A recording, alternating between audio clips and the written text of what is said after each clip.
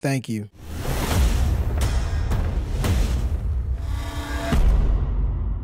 This film humanizes murderers by taking the viewer into the mind of various serious killers. The scariest murderer in the movie eats people for dinner, literally, and he has no moral compass whatsoever. But the kidnapper in the movie is also crazy, but has some type of rules and regulations and seems a bit more human. And he can sew, this guy. He's very skilled. The bad guy follows innocent young women for weeks and waits for the right opportunity to strike. It shows him knocking out a woman and driving her to a secret hideout. After that, the serial killer puts the girl way down underground so no one could hear her scream. The bad guy is dealing with an identity crisis and having a tough time being comfortable in his own skin. Sometimes he feels like a man, but other times, he dresses up in female clothes because he wants to be a woman. At first, he tries to vlog about his unique experience, but when that doesn't work, his identity crisis is one of the reasons that lead him to seek professional help. His psychologist knows all of his deepest, darkest secrets. The psych sticks a middle finger to their client confidentiality agreement quicker than the Menendez boys' doctor did when the main actress starts asking questions about the killer. I do have the ability to use Kevin's full name and bring him forward as he has in the past,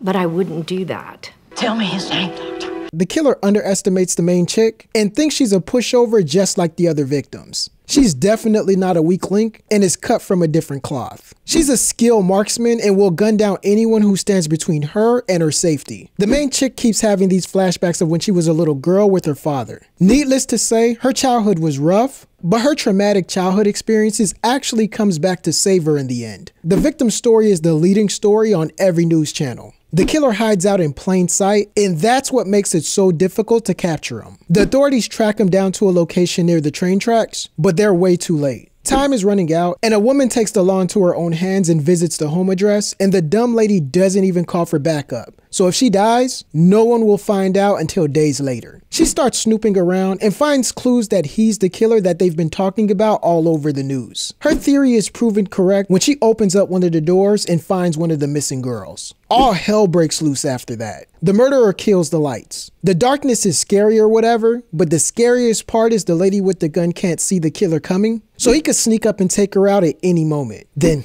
boom! She hits him in the chest. The missing girl survives and is returned safe and sound to her family. At the end, we learn that the cannibal survived, and there's a sequel tease during the scene where one of the characters is at the restaurant. Those are 24 reasons these movies are the same. You agree? Yes, no, maybe so? If not, politely share your thoughts in the comment section below, and click the subscribe button for more 24 reason videos.